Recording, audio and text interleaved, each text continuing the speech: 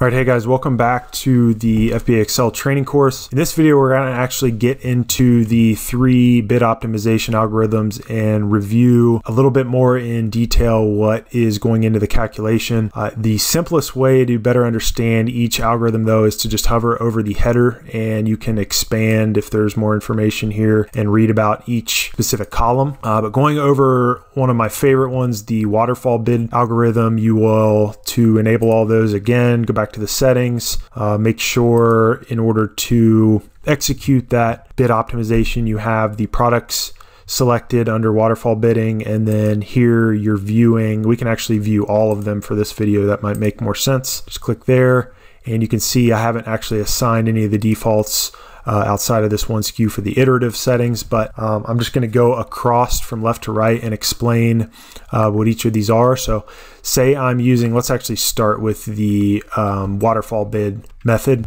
So that's these orange headers here. Hovering over the target ACoS, as you can see, as you execute this bid optimization strategy, the algorithm is going to work to make adjustments to hit essentially this target ACoS over time. So it's not going to be instantaneous, but as you do subsequent sequential bid optimizations, the more frequent the better.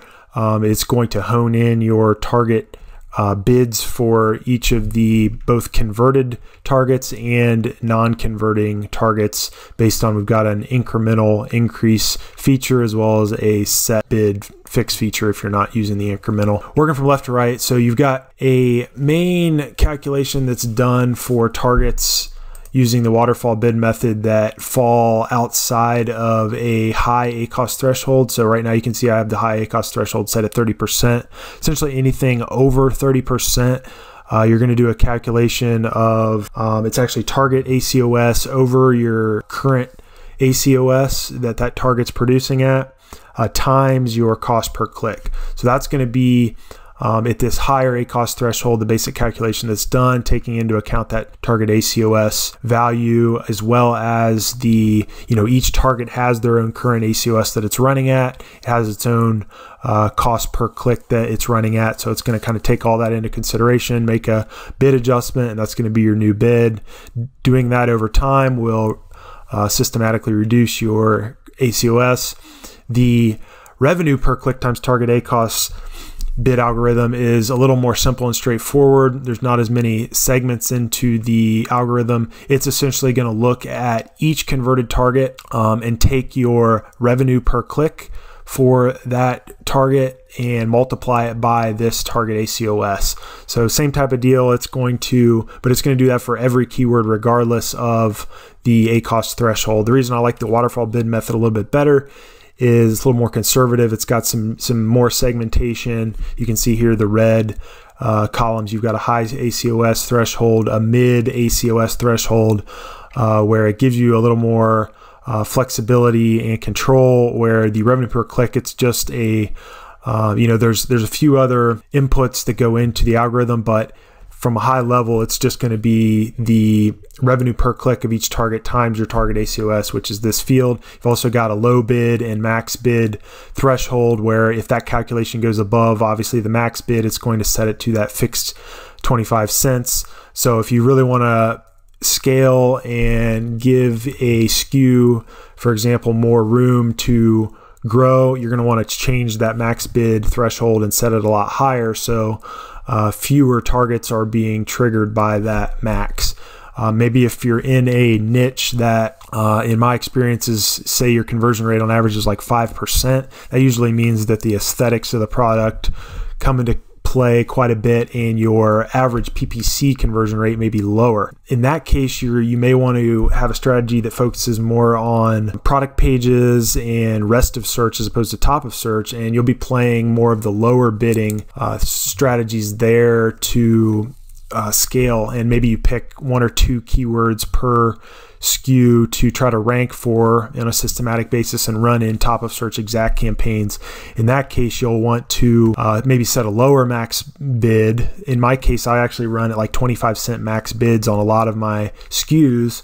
And then I'll use the bid override table to target specific keywords that I want to run that are converting well at the lower amount, and I want to bump those up and then monitor them and try to scale them up that way. So different strategies for different folks, and depending on how your business is running, what products you have, it's gonna be different in some cases. But maybe you've got a consumable that runs really, really well, and you pretty much kick ass across the board, have high conversion rates, low ACoS in general. In that case, you're going to want to let these inputs fly. You may jack all these up to $2 and let the optimizations take their course, and you'll really see your campaign soar in that case, and you'll be able to scale your revenue.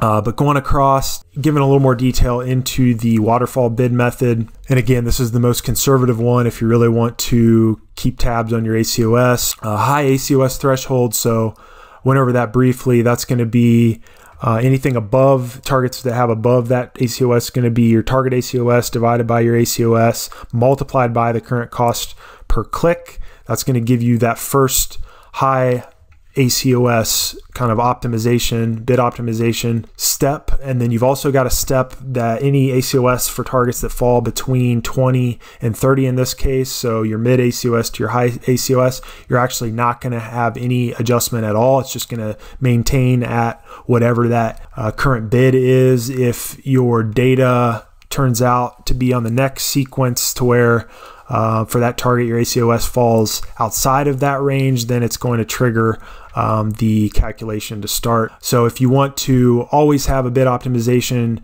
going, you would want to reduce that range there to essentially 0. So you'd want to change this mid to 30, and then you won't have a range there where you're actually not changing your bid. The nice thing about the waterfall bid method is anything that has an ACoS of above 0 to that mid ACoS, so essentially like 1% to 20%, let's say, it's going to do another calculation where it's going to take your current cost per click of all those, that target you're looking at, and it's going to increase it by a set percentage, in this case like 10%. So it's going to multiply your current cost per click times 1.1, and that's going to be your new target. And that's nice because it's really, it may reduce your bid slightly if your current cost per click is performing well, or it may increase it slightly depending on just how your current metrics are playing out. So it's real conservative and will regulate your ACoS even in good performing ACoS ranges, and hopefully reduce some of your spend if it's not needed to achieve a current cost per click. I know a lot of confusing words and description in there, but I'm just trying to give a little more description on what's going on. Again, hover over these and read over what's going on,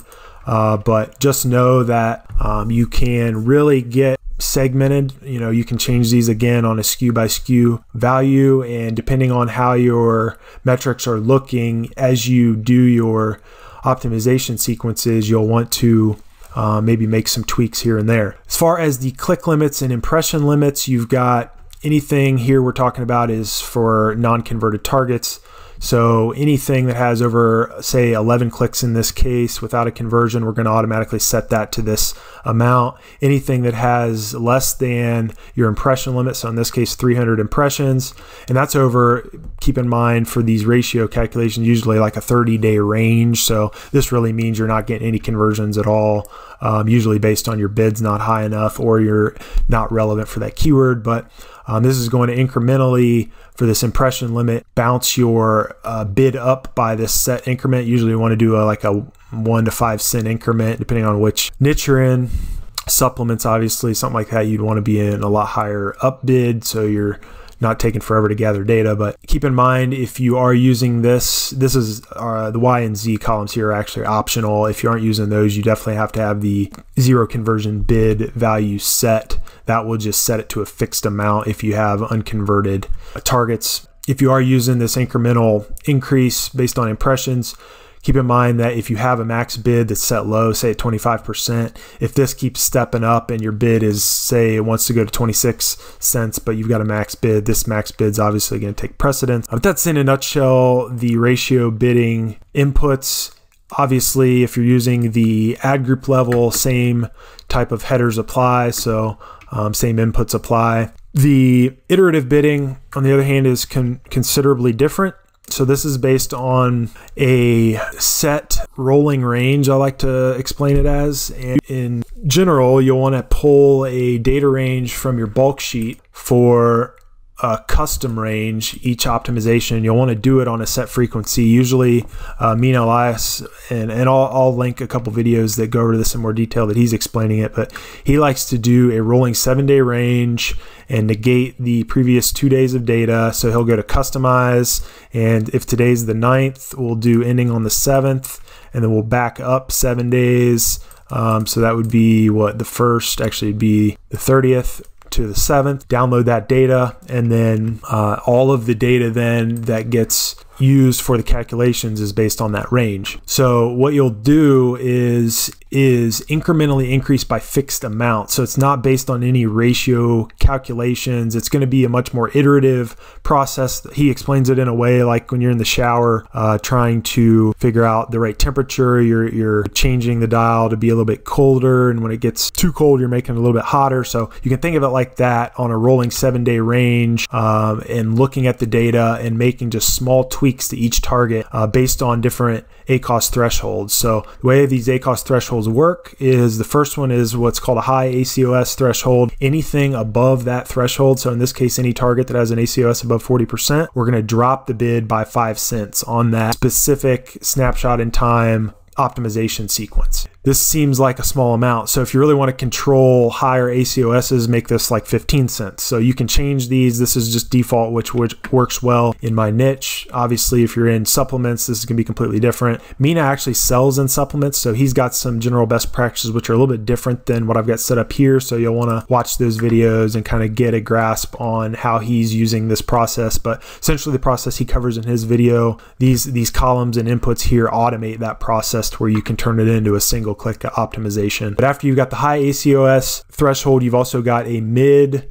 ACoS threshold where if you hover over this, all targets between the ACoS is between the high ACoS and mid ACoS. So essentially right now between 30 and 40, you're going to be reduced by this amount. So this kind of stair steps it down and gives you a little more adjustment.